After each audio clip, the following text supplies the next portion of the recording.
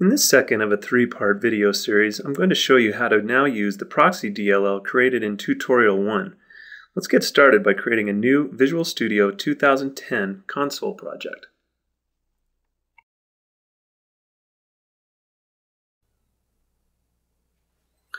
I'm going to name our application Console Application Log Demo and store it under the C temp folder used in Tutorial 1.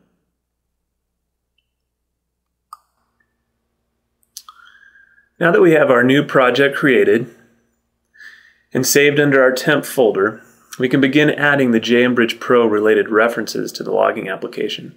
First, we'll add a reference to our logging DLL that we created in Tutorial 1, followed by two JNBridgePro core libraries that will ultimately support runtime features like data marshalling and shared memory management. The supporting DLLs include JNBShare and JNBSharedMemory, and these can be found in the JMBridge distribution tree.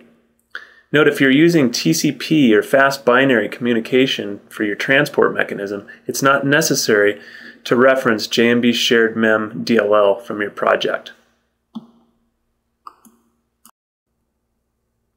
Next, we add the demo example configuration file, app.config, which can be found in our log demo folder. This schema and its associated attributes will determine which .NET framework is being accessed, in our case .NET 4.0, and which interoperability transport channel we want to use between Java and .NET. Let's look at the 4 changes I've made to the example AppConfig file.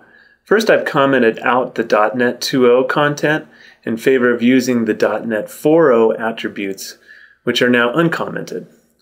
Note also that I've commented out the TCP fast binary related attributes in favor of using the product shared memory features. Be sure to pay close attention to these shared memory attributes, as they are machine specific.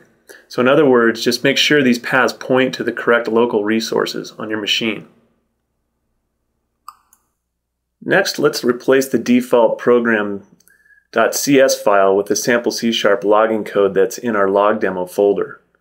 With the example logging code now loaded into the project view, note the following. First of all, note that the proxies for the Java objects in log4j are used exactly as the original objects would be used in Java. Note also that when typing in calls to the Java objects, Visual Studio's IntelliSense facility will offer to complete the names of method calls in the same way it does for calls to .NET objects, and will provide information on number and type of parameters. Next, let's remove the default program.cs file from the Solution Explorer and add a modal message box. We want to add this to the source code so that we're able to view the logging demo's output before the application exits.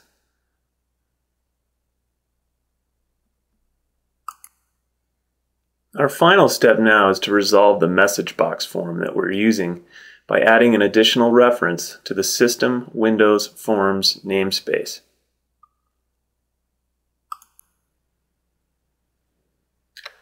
With our project now complete, we can go ahead and build, and then eventually run the example logging demo in debug mode.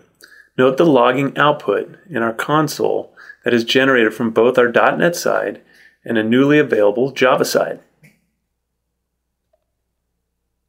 Well, this concludes Tutorial 2.